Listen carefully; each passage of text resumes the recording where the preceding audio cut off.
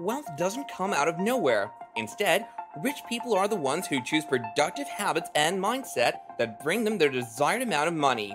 You might have heard the phrase, if you're born poor, it's not your fault, but if you die poor, it's your fault. That's right.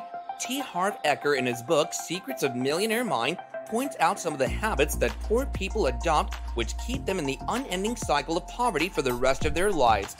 Rich people, on the other hand, think and act differently, which bring more wealth to them. We have some takeaways from this book for you that might help you understand the behavior of the rich and the poor. Make sure to subscribe to our channel for almost daily videos for your success or to increase the pace of becoming wealthy fast. Let us start then. Number 1. Rich believe in themselves, poor believe life just happens that way. A stark difference between the rich and the poor is their thinking pattern. Where rich people believe in themselves, poor ones keep blaming fate. Unlike the rich, poor people keep repeating 3 blunders their entire life. They keep blaming, justifying, and complaining about their life. It's their favorite hobby to blame others for their own actions. Finding fault in others without pointing out problems in themselves is what the poor do mostly. Similarly, they try to justify their poverty by saying that money doesn't matter, or they would simply complain about everything that's not right, and it is a fact that what you focus upon expands with time. By complaining about the miserable circumstances, the poor just expand their own issues. Contrarily, the rich take complete responsibility of the financial situation they're in. These people learn from their mistakes and strive to do better. So the next time you hear yourself complaining and justifying your poverty, just think the other way around. Rather than saying, "No wonder I'm poor because my parents were poor," correct yourself by saying that you're not like your parents. Besides, there are many self-made millionaires who made their fortunes by starting from scratch, and you could be the next one. Number 2. Rich people think big, poor think small. This is another prominent difference between the rich and the poor. Where the poor people count every penny they can save without realizing the worth of their energies and time, the rich focus on bigger things. Have you ever walked into a supermarket and spent a couple of hours in there just to find a cheaper bag of cereal that could save you $1 or $2? If yes, you should know that that's the very behavior that brings poverty. A rich person would rather think about the value of time. For the rich, losing an hour is not worth saving $1 or $2. Rather, an hour can bring in much more productivity. The contrast in the rich and the poor in this example is of the mindset. It's the poor mentality that keeps people poor their entire life. When you think big, you get big. This is how the universe works for you. If you keep focusing on a meager amount of money, you'll get only a meager amount of income and vice versa. To change your financial situation, start thinking big and abundant. Number 3. Rich promote themselves and their value, the poor think negatively of selling and promoting. You should know that if you don't promote your product or your service, someone else will promote theirs and you'll be left behind. It's interesting how promotion is looked down upon by many due to different reasons. It might be because someone had promoted their products to you in an inappropriate manner, like hard selling. This may attach negative feelings towards promotion. Similarly, you may have been totally rejected the last time you tried to sell your services. The associated shame with selling might be the cause of detesting it in the future.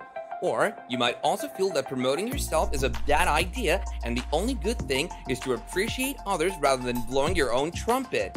Or in the worst scenario, you might think that you don't need any promotion since you're so good at it that people should just know it already. All these habits can bring down your chances of success and earning a lot of money by selling your services. Rather than feeling reluctant to promote yourself, you should try to get ahead of others who don't make any efforts to make their services known to the world. Following this strategy, you'll build self-confidence that will ultimately help you become rich. This might be your wisest decision towards making success in the future. Number 4. Rich people focus upon opportunities, poor focus upon obstacles. Unlike the rich, all that a poor person thinks is the obstacles in the way of success. For the rich, these challenges are in fact opportunities that can bring them success in the long run. For instance, when a poor person thinks of starting a business, all that he thinks of is the overwhelming competition in the market. This person would be too afraid to make an investment, thinking that he would never be able to beat the others. On the other hand, a rich person would acknowledge that there is competition in the market. At the same time, he would think of the ways he could add value to the market by offering new services. This is where the destinies of the rich and poor take different routes. If you find yourself focusing too much on the obstacles rather than the opportunities, try to shift your perspective. You might want to follow the advice of wise people who often say, if life gives you lemons, make lemonade. Putting it simply, try to extract maximum benefits of the opportunities and challenges that life throws at you, and you'll find yourself on the winning side. Number 5. Rich people are good at receiving, poor are not. The art of receiving is not as simple as it sounds. Many people believe that they're not good enough to achieve their desired goals. The idea of being unworthy is in their genes, which works as a hurdle in their way towards success.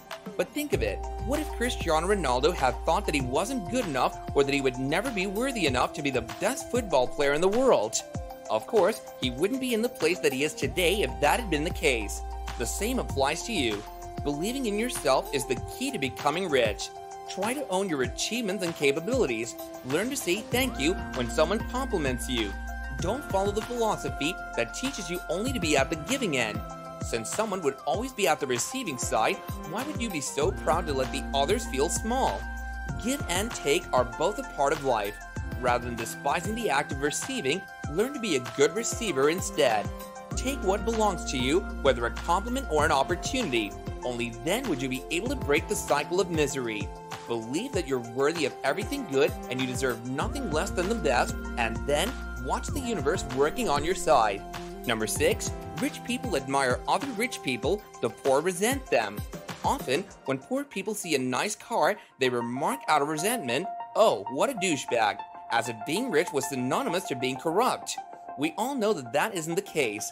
It's like going to a gym and saying about someone who is in good shape, "Oh, I wonder how much steroids is he on?" Because not everyone who's in good shape takes steroids. The same goes for wealthy people. To earn wealth in your life, start appreciating and admiring the rich people and aspire to be the same one day. Let's admit it, bitching won't bring you any good. Rather, try to be generous in compliments. Don't be jealous of others' success. Instead, work for yourself and become the next one to be rich and successful. It might be possible that the person you're showing resentment for is ethically better than you. Rather than finding faults in others, try to find positive aspects that you can learn from. Only by letting go of your grudge against the rich will help you become a rich person yourself. To sum it up, the ability to become rich or remain poor lies in our actions and mindset. With the right type of attitude, success knocks at your door. As we know, Harv Eker was himself a self-made millionaire. Following his strategies, you might get the same results. All you need to do is get the right temperament and the success is yours. Let us know about your thoughts in the comment section below. Thank you so much for watching our video, and don't forget to like the video if you enjoyed it, and subscribe to our channel for more videos like this in the future.